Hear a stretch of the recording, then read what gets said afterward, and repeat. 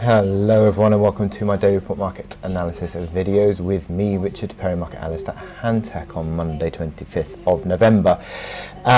Risk appetite has had a bit of a boost today. We saw over the weekend China moving to try and protect IP rights, and that is a fairly important negotiating point for the US that they are trying to push through with regards to this trade dispute or trade negotiations with China.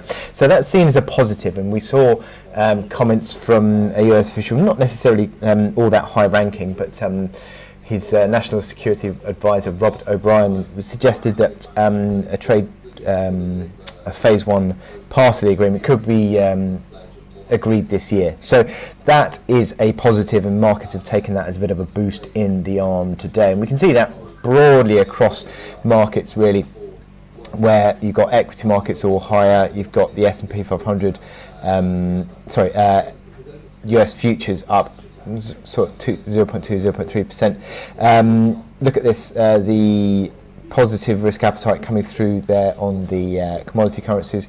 Dollar doing all right generally, yen underperformance, and you can see that through treasury yields, which has ticked slightly higher today, helping to sort of generate that gold corrective move that we've seen in the past few days, this sort of move out of safe havens into more higher risk elements of the market, and that has sort of played out there. We've also got sterling, which is strong today. Sterling coming on the back of the Conservative Party manifesto at the weekend, putting an emphasis on getting Brexit, or pushing Brexit forward anyway, pretty much as soon as they would get into government, if that were to be the case on the election on the 12th of December. So pushing forward quickly with the Brexit process would be sterling positive, and that's where we've seen sterling rebounding today. Conservatives are around about sort of 10% lead over the Labour Party in the polls, which would give them a majority. So that would be a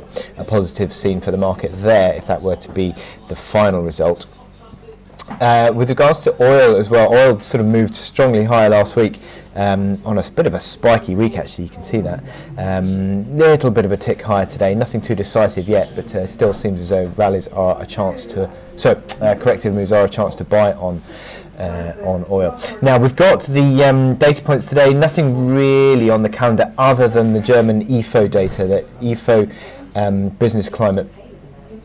Pretty much in line with expectations on business climate, also current conditions. Slight miss on the expectations component, but up from last month at 92.1, and you can see that through the fact that this IFO data is starting to sort of bottom out potentially there on the expectations, and also the business climate. So it's a signs of a slight improvement, and that, to be honest, is the only real data to look out for today. So my chart of the day is Aussie yen. Now we look at risk appetite quite a lot, and Aussie yen is a pretty good depiction of risk appetite, and you can see that through the last couple of weeks, where risk sort of markets or the yen has been just sort of outperforming, isn't it, and dragging Aussie yen lower. But it's interesting that we've started to see a bit of a tick higher in the last session or so on Aussie yen, bit of a stabilisation at least, and that comes around these neutral areas on these momentum indicators. MACD lines back around neutral,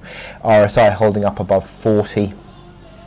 And stochastics a little bit less positive there, but again, today's early tick higher is holding on to this uptrend, and you've got this pivot line of the past couple of months as well, and that comes in around 73.35. So 73.35, 73.50 being Thursday's low. You've got this uptrend coming in around that level as well today. So it's a pretty good basis of support around that 73.30 area, 73.50, as the market just picks higher today, and you can see that starting to sort of turn around a little bit with the hourly RSI starting to push into the 60s, MACD lines above neutral, stochastics looking more positive. So if it can start to form these higher lows and start to build higher, then it can test that 74.30 level of resistance that we've seen in the past week or so, and again, that is a pivot line. 74.30 in the past 2 weeks. That is a pivot line, and then 74.50 and move above that would really generate some upside recovery momentum. So it's an improvement that we've slightly seen coming through, not decisive yet, and certainly is something to watch. But given the technicals are holding in terms of the recovery since August, I think it's looking on the right track for now. So I wish you good luck in your trading today. Click here to subscribe to our analysis videos and go to our website to sign up for our webinars.